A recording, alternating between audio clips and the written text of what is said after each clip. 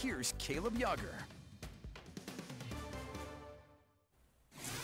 Well, for a third straight year, Mercyhurst men's lacrosse faced Seton Hill in the GMAC championship game. 2021 was an 11-7 win. Last year was a 14-10 loss. Today, it was the tiebreaker. The 2023 GMAC championship game, Mercyhurst facing a tough Seton Hill squad in enemy territory. First period, Antonio Rossetti with a quick pass to Miles Ham, and the Lakers strike first in the big game. Mercyhurst was in control early on. 10-7 Lakers in the fourth. Ethan Landymore, he gets rejected close to the net, but the offensive rebound by Rossetti puts him in prime position. The Lakers lead 11-7, getting close to the end of the contest. Seton Hill brings it within 2, but Mercyhurst holds on for the GMAC title. The tiebreaker goes to the Lakers in 2023, 11-9. The final score, Mercyhurst is going to the NCAA Tournament.